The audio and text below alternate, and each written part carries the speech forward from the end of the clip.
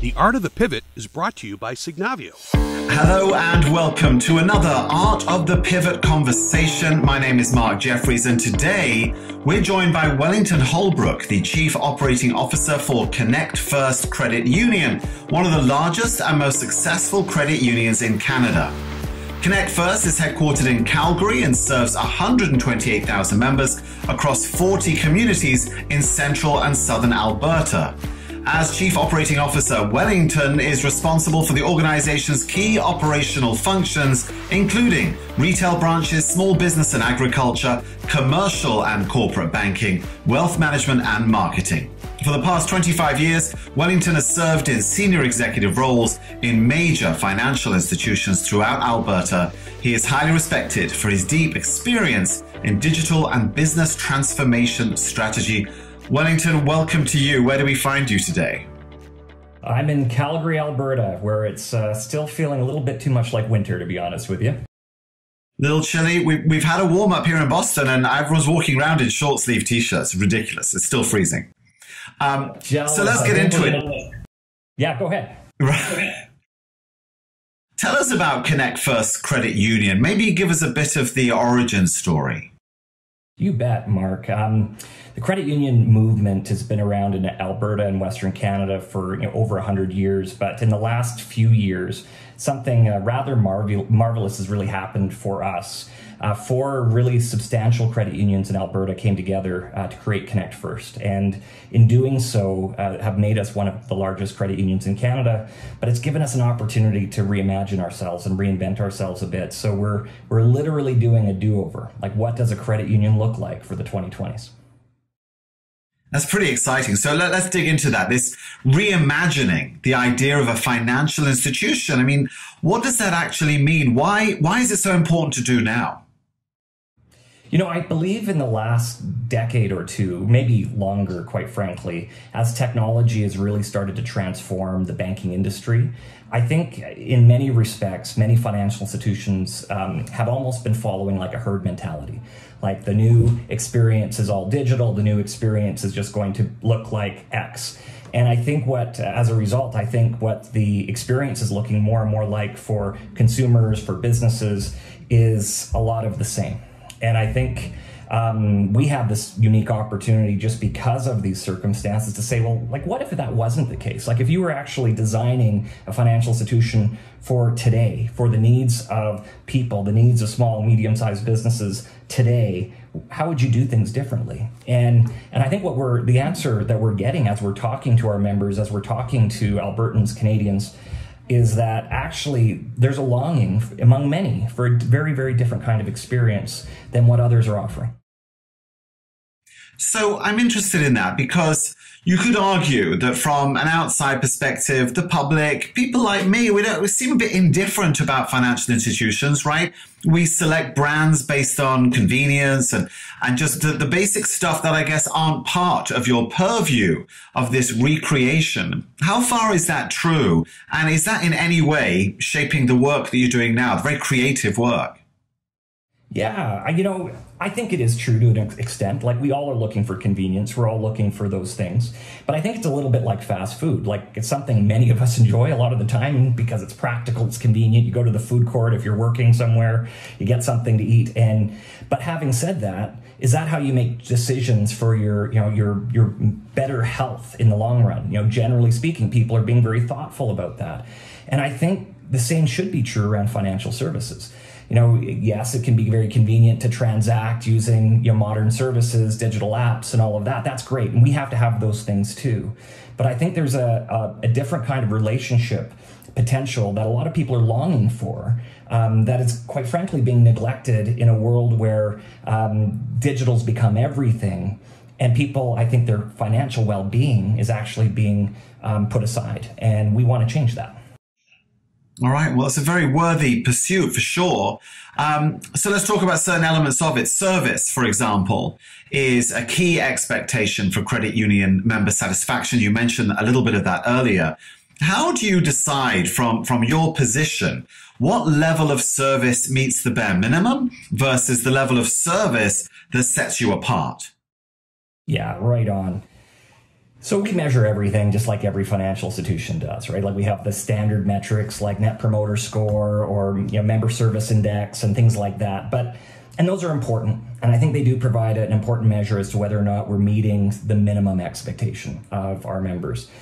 But I think I'm a lot more, and our team and our leaders here in our organization are a lot more concerned around how our members feel around their engagement with us and around their lives in general.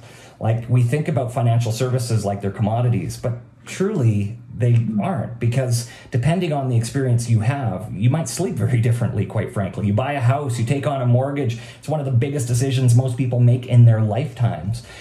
And people stress about those things. They lose sleep. When we were going into the COVID crisis a year ago, when we saw shutdown of the economy, people losing jobs, people were losing sleep. What if I miss some payments on my mortgage? Well, quite frankly, having a relationship with a financial institution who's more concerned around your financial well-being is going to be a lot more, I think, concerned with how you feel about the experience than just whether or not your payments are made. All right, now, I have to do this because my job is the interviewer, so let me be a bit cynical.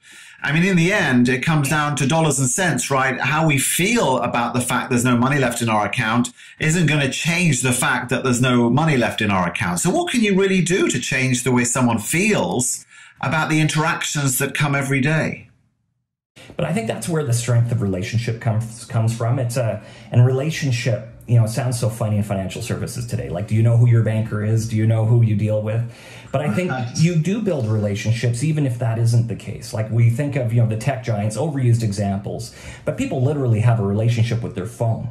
And they build, comfort with apps that they go to for certain answers and so on. Yet in financial services, my view, and I think the view of what the members we're speaking to, the public we're speaking to, there's a significant chunk of the population who don't see themselves in that. Now, I'll give you a quick example, if I might. A very recent member that joined us shared a story that really, I think, resonated with me. She was in a situation where her mother had passed. She went to her traditional bank and said, I have this inheritance. I'm going to deposit it. They said, that's great. Can we help you, with your investment options? She said, yes. And then they quickly directed her to self-directing investment options that they had available to her. And she walked into our organization, and very same conversation, but the difference was she sat down with someone and talked about her options, and they had a conversation. And quite frankly, that kind of relationship, that opportunity to have a conversation wasn't available anywhere else. And for that reason, she chose to join our organization as opposed to another. It's clearly a differentiator, but you're talking about the human-to-human connection, which is always so valuable, especially during COVID because it's so rare nowadays. But what about technology? Because when it comes to technology, everyone's trying to determine the best uses for it. And given that you are focusing so much on the human connection, how is Connect First making its determinations around how you decide when technology enhances, say, human effort, or when technology should actually replace it? Yeah, right on. We have certainly taken the approach and the view that where technology plays, it's for anything transactional. If it's transactional, it should be convenient, it should be easy, it should be available to you whenever and however you want. But when it comes to making decisions in your life that are meaningful, that we should be trying to provide all of the options in every medium to be there and available for you to make you feel comfortable. Some people have high degrees of financial sophistication. They don't need a conversation. That's great. We provide information available through our apps and through the websites, etc. Great. But for those who want to have a conversation around how do I leave my business to my children?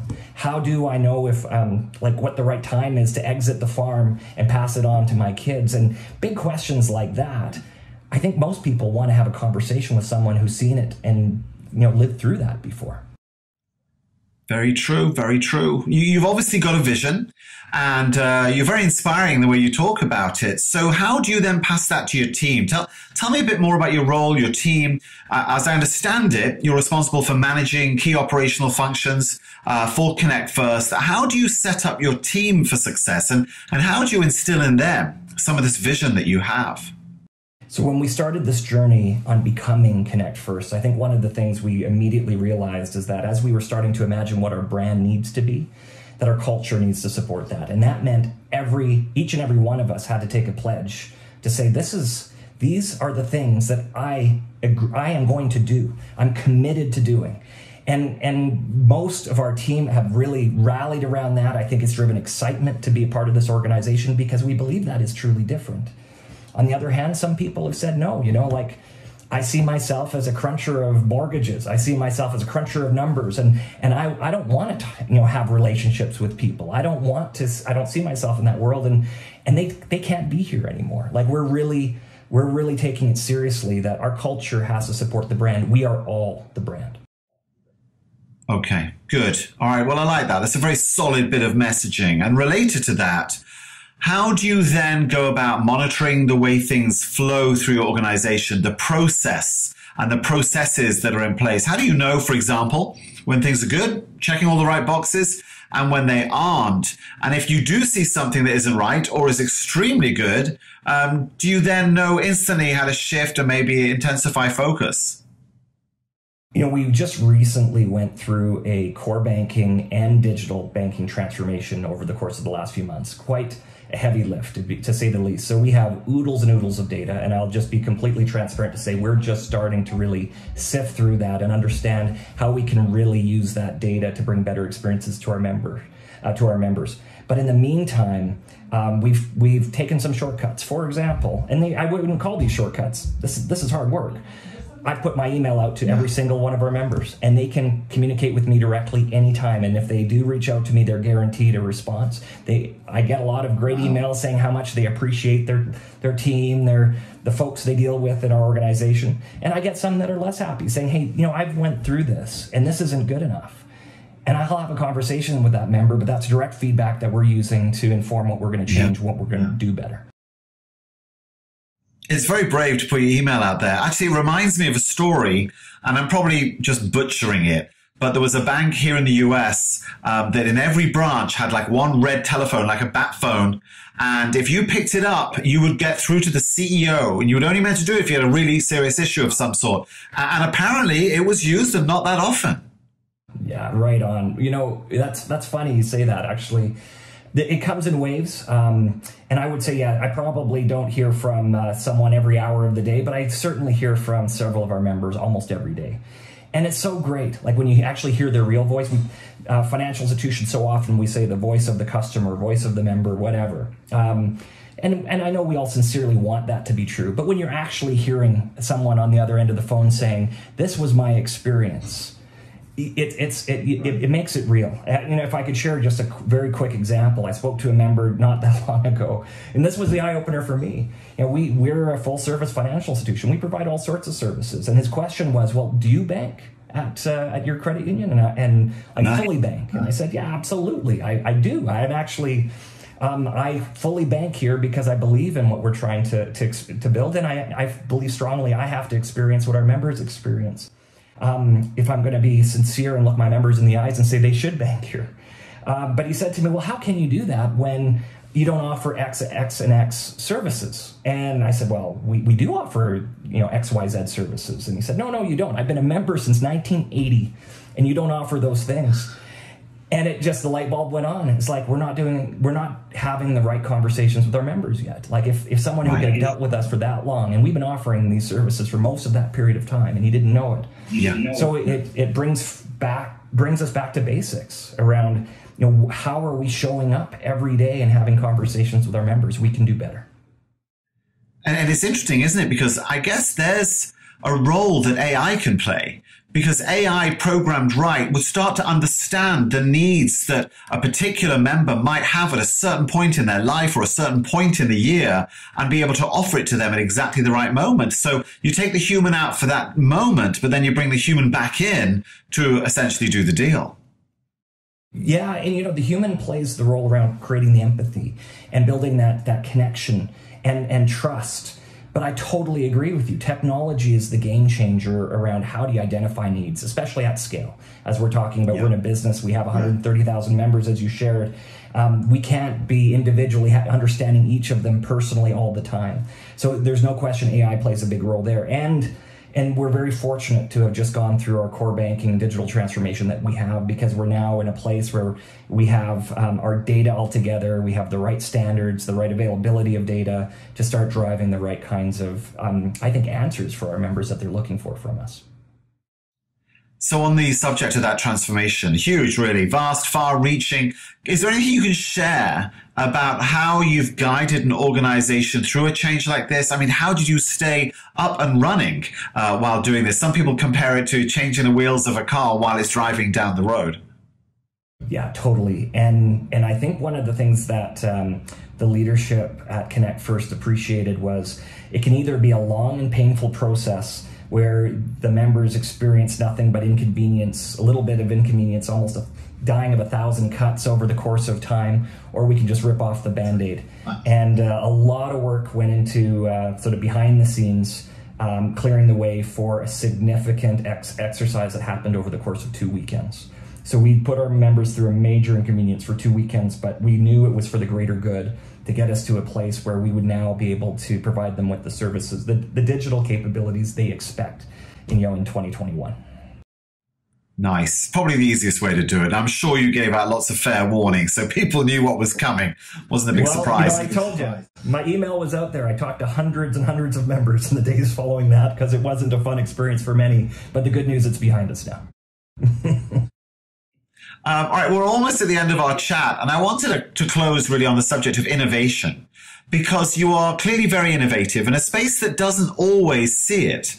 If you had a poster on the wall at your main head office that said, "This is how we innovate," what kind of ideas might be on that poster? What are the, I guess, the essential guides within your organization around how you innovate? Wow. I mean, great question. And I don't know if I can answer it in terms of a set of guides, but I think it might be just creating permission and space for every employee in this organization to have a voice in that. So creating communities within our organization where we solve problems, complex problems in many cases, with every single voice in our organization coming together, whether it's the teller who's in a branch, to someone in our contact center, somebody in IT, somebody who makes innovation their job. Like all financial institutions, we have an innovation department. They're doing some big thinking. But I think the power of it is in the hands of the people who work here. So we've really are working, and we're not done. Like this is, by the way, something we're working through, but it's establishing that culture where people feel the permission to try things, they feel supported if they don't work, and we learn together. Well, with that in mind, here's my final question. Transformation, they say, is a journey without an end, because it should never end. You should never just go, "Hey, that's it, everyone. We have stopped changing. Well done." Right? It's never going to happen. So with that in mind, is there anything new on the horizon, things you're already looking at or planning that maybe you could share with us? I know this is perhaps a little bit jurisdiction specific to Canada, but Canada is going through a lot of the open banking transformation that the UK and Australia have seen already, and I know there's different kind of aspects around that in the US. But we're looking at that and how we can play very, very differently in a world where I think a lot of the regional financial institutions in this country haven't been able to play on an equal playing field to the large banks. We think this is going to be a game changer for us with huge opportunity. There's challenges too. But so we're starting to reimagine what our business model is going to look like. And a lot of what I'm talking about here around deepening relationships with members is playing very much into that future where we might be selling the products of other financial institutions to our members, but because we're focusing on how our members feel about their decisions, they're choosing to deal with us instead of others. Absolutely fascinating. Wellington Holbrook, thank you so much for giving us a little bit of an insight behind the organization and how you run so much change and so much innovation. Great chat. We really appreciate your time. Mark, it's a pleasure to be here. You're an outstanding interviewer. I'm a big fan, so thank you for having me. Thank you. The Art of the Pivot is brought to you by Signavio.